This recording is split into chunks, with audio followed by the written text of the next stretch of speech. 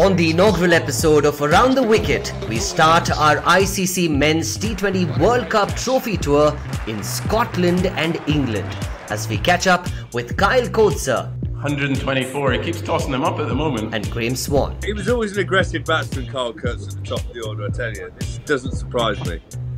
We asked them the questions sent by fans from around the world and also put them head to head in the coveted Book Cricket Championship. Yeah, you heard it right. You don't want to miss it.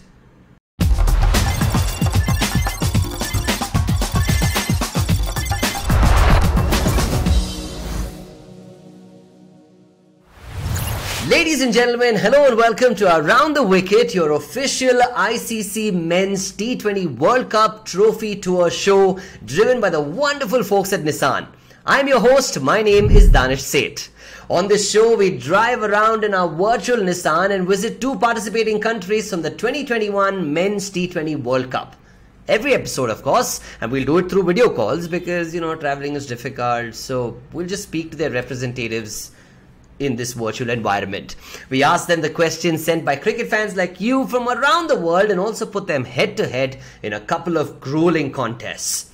So, what if you can't come to the trophy? The trophy tour itself will come to you. With that out of the way, let's introduce our first guest, shall we? Scottish cricketing royalty, Kyle Coetzer.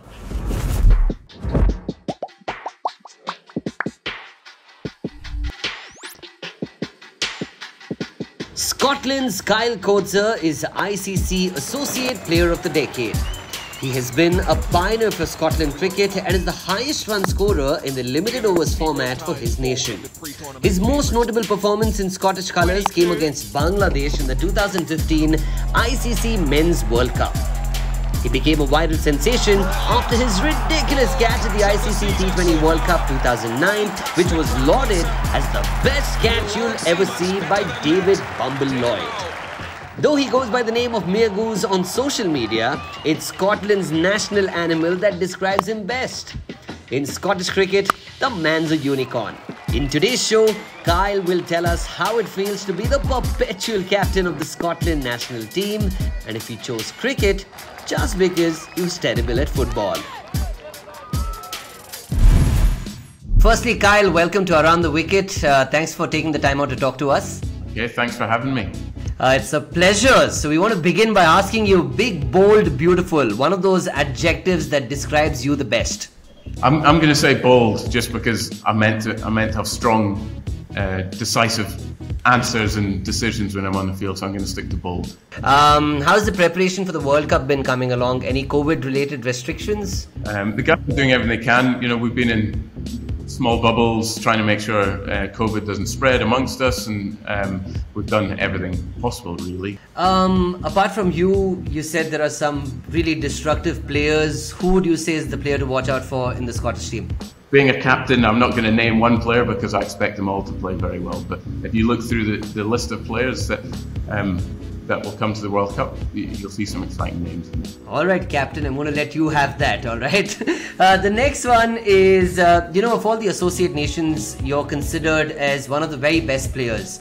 Was winning the ICC Associate Player of the Decade your greatest achievement? Yeah, it was a huge honour, to be honest, for that to come out and be announced and be alongside fellow Scot Richard Berrington and Catherine Bryce. I think Sarah Bryce might have been on there as well. To have those a number of Scots on the list there was very special. And you produced one of the most memorable moments of the T20 World Cup history. That catch against South Africa in 2009 was incredible.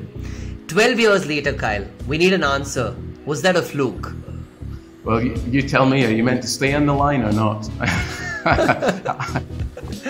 I think I'd maybe crept a few meters further off the line than I was meant to be, and all of a sudden, there we go. The ball's appearing above my head and I had to stick an arm up. So there was an element of fluke there, but I would say I'd maybe caught enough cricket balls in my time to hope that I would catch that one, but there was certainly a bit of luck in there. Alright, there you go. You have that question answered. Now, Kyle, we're going to move on to our next segment. Alright, and this one's called Questions I'd Never Ask.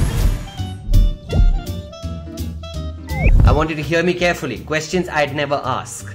but they're there. I'm here, you're here. So, well, I'm just going to do my job, but these are questions I'd never ask. All right? Okay. Let's begin. Stats tell us you've been the captain of the Scottish cricket team practically since you were born. Will you ever give somebody else a chance? I don't know. Someone keeps asking me to be captain. That's the problem. Maybe one day it will come around. So someone's going to have to take it on in some capacities fairly soon, I would imagine. The Scottish football team couldn't make it past the first round in the Euros. Will the Scottish cricket team make up for that? Of course we will. Yes. Have you ever fantasized playing cricket in a kilt? No is a simple answer, but I tell you what, I got refitted for my kilt literally yesterday, so I picked it up. So maybe that's one thing that I'll think about in the future. I'll get my pads on and I'll start running around in my kilt. Who would you say is the most famous Scot in world cricket? I got to say someone who I idolised a bit when I was younger, probably Gavin Hamilton. Alright, I mean the answer I was looking for a Scotch Tyrus, but fair enough, I'll let you have that. Yeah. I've fallen straight into that trap. Well done, you walked right into it. Your social media username is the mere goose and Scotland's national animal is the unicorn. I asked this politely, what is wrong with you guys? Not a clue. We're just Scottish, that's the problem. Not a clue. This is fun. Alright, the segment is called Questions I'd Never Ask, and now I'm just going to parrot questions that have come to me from the fans. These are fan-powered questions. This one's come on Instagram for you, Kyle, from V. Sampath Kumar. He asks, what will be your game plan for the T20 World Cup? Oh, you expect us to give out our secrets now on here? No, we intend to go out and play as boldly as we can and confidently as we can when we're out there. So some exciting cricket, some expressive cricket with the bat, ball and in the field. Dhanwant is very Indian. He sets a benchmark in his question and he wants an answer as well. He says, do you think Scotland can top their group and how much further can they go in the tournament? I strongly believe that we can top our group. It won't be plain sailing, that's for sure. Every team is very dangerous within that group, and we've played every team there, and we've lost to every team too. But we've also beaten every team in that group, so we know that we're capable of it. Yeah. The next one is from IamAditya168_. He says, who is the most underrated cricketer right now? I'll tell you how I'm going to answer this. I would say associate cricket is the most underrated cricket in the world right now. Samish Santosh 1 asks, what is your favorite shot in cricket and the favorite innings you have played? In my old age, I've learned to take it over the leg side a little bit more. So, but being a traditionalist, I would like to say shot through the covers, front. Awesome. And Andrew Gamer Z9 asks, what is the most memorable match you've ever seen in cricket? But our game versus England a couple of years ago, where we got 371 and England fell 6 runs short of the games. That was a fantastic game, and apparently the noise could be heard for miles around the ground. Incredible. All right, Satyadev Sehgal on Facebook has sent in this question. Who is your favourite batsman? There was 2 of them. One was a guy called Jacques Kallis playing for South Africa, so we'd only ever get to watch England and whoever they were playing against on the local TV when I was a youngster, so it would be England. So the English batsman I used to love was Michael Atherton. That was Kyle Coetzer. What a man. Well, he's off to practice his book cricket skills for now because he has a big game coming up against the guest I'm going to be introducing you to now. Who is it? Well, the former #1 ODI and Test Bowler of the Year, England's Graeme Swann.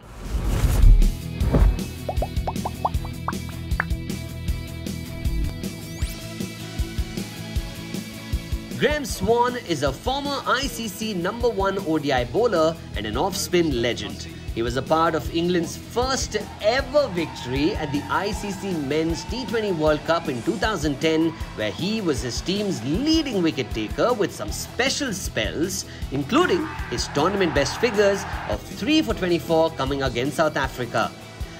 This is in the air, this should be out, should be catching practice. And Michael Long takes an elementary catch.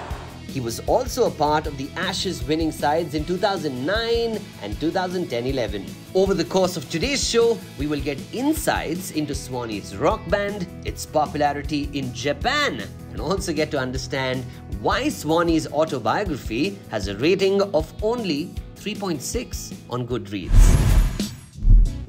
I've messed up my hair now doing that. Come on then, let's No, go. you're looking good. You're looking good.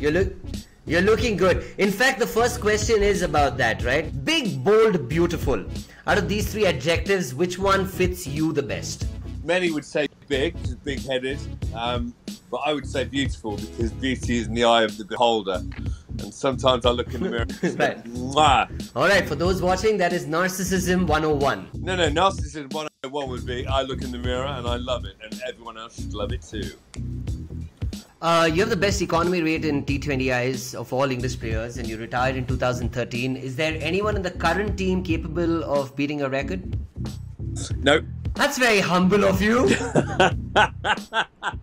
I'll tell you why that is. The T20 game has moved on so much. Yeah. And the standard of batsmanship and the power of the players has moved on. I got lucky. I played, 10, 15 years ago when T20 was still a format that was being learned. It hadn't really been developed in the minds of the batsmen, but now they've really got it down pat. Alright. Graeme, the flying saucer ball. How and when did you come up with it? And speaking of flying saucers, do you believe in aliens? I do believe in aliens, and I'm pretty sure I played against one or two aliens in my time. I'm naming no names. But the flying saucer ball, it was basically, it's another name for a square spinner. It was Ashley Mallet taught me it. So what do you call it? And I went, I don't know, it wibbly wobbles like a flying saucer. I'd call it a flying saucer. So it was off the cuff. So Graeme, who do you think will win the World Cup this time around? Now, this might not go down too well in India. If it had been in India, Yeah. I think India would have been firm favourites to win. Alright. But the fact that it's in the UAE, I think that this makes the West Indies the favourites to win, in my view. Alright, on that note, Graeme, we're going to move on to our next segment, which is called Questions I'd Never Ask. Now, these are questions I'd never ask, right? But since I'm here, you're Yes. here, I'm just going to... But you're feeling brave, and I'm a nice guy, so ask away. Yeah, I'm just going to shoot them at you. You participated in a show called Strictly Come Dancing. Did you learn the moves by watching batsmen dancing down the track to hit you for sixes? That didn't happen very often.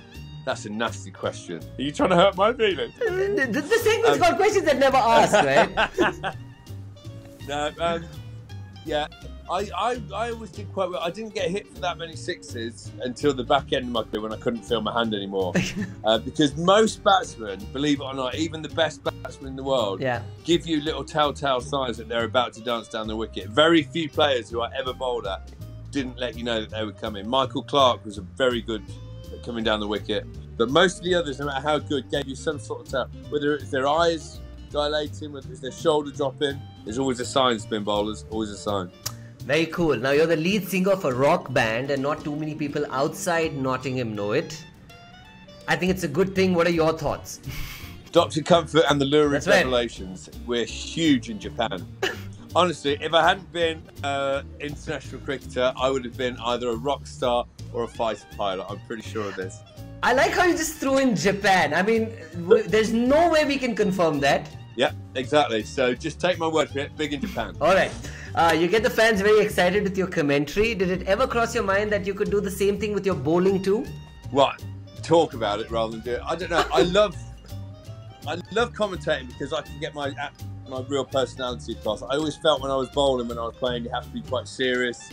And I was quite an angry bowler as well. If people misfielded off me, I got very het up. Yeah. But as a commentator, you could just enjoy it, and I love it. You know, our next segment is called Fan-Powered Questions. Tanmay Chakrabarti on Twitter has asked, who is your pick for the highest run scorer and highest wicket taker in the T20 World Cup? Oh. Run scorer, I think Nicholas Pooran has got a chance. Brilliant player. Wicket taker, and I'm going to go Jasprit Bumrah. Will Joe Root be a part of the England squad for the T20 World Cup? Rahul wants to know. No, I don't think he will. Joe's a brilliant player. We've seen that, especially in Test cricket, but I don't think he's going to be in the T20. All right. On Facebook, there's a question from Tabish Abakshi. He wants to know, what is your favourite memory from the 2010 T20 World Cup? My favourite memory is it's just sprinting onto the field as we won that game. But I remember waiting on the boundary with all my teammates, and I'm not the quickest runner, but I was first out to the middle. It was a brilliant feeling. All right. We've got some questions on Instagram as well. Your prediction for player of the tournament in the T20 World Cup? Player of the tournament, I think, will be Virat Kohli. He's the best current player in the one day in the white ball form. Hassan Faisal asks, who is the best batsman you've bowled to, and who was your inspiration to get into cricket? My inspiration to get into cricket was my dad and my brother, because they both played. The best player I ever bowled at was Brian Lara. I bowled at Brian Lara once, and he was in the peak of his powers, and he was in top form as well. He was almost impossible. Thank you, Graeme. This was beautiful. Thank you. I enjoyed that.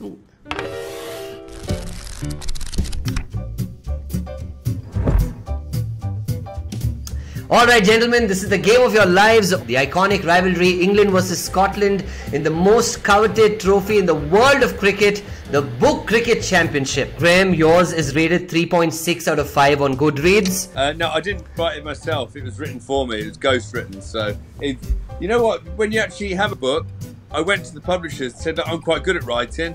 I've published a few things. Can I write it? They looked me straight in the eyes and said no.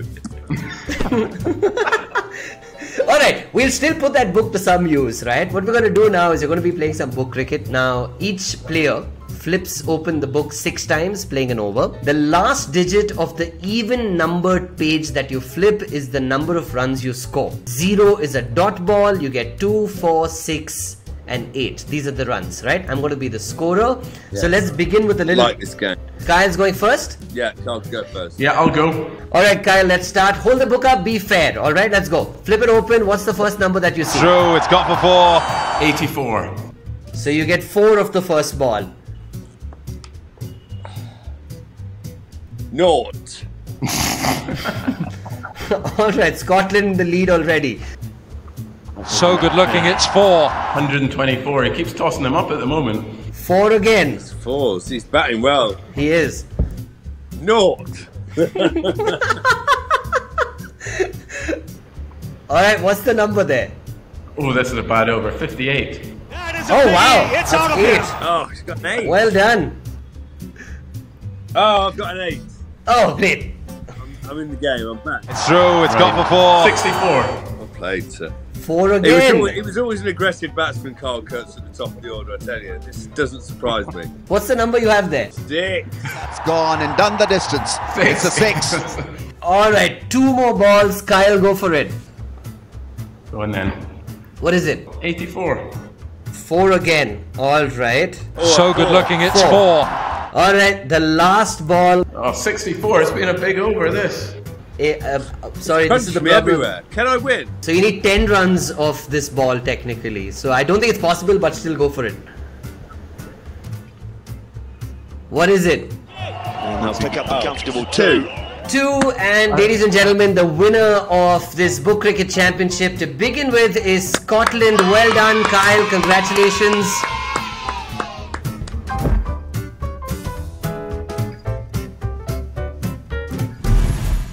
This game is called the Super Over. Yeah. Alright, it's only fitting for the last thing we do in this episode, right? We're going to a Super Over! The rules are simple. I give you one topic and you have to go back and forth with answers to the question until someone fails to respond in 5 seconds. So the topic for today is bald cricket personalities. We'll start with you, Graeme. Throw in your first name. Doug Bollinger. Nixon. Bill Nixon. Carl Coetzer. My hero, Darren Stevens. Stuart Broad. He's not bald, is he? Virendra Sehwag. Oh, who's the guy? Leicester. I can't remember him. I'm out. Alright, congratulations, Graeme. You won this one. Kyle, you should have said your own name.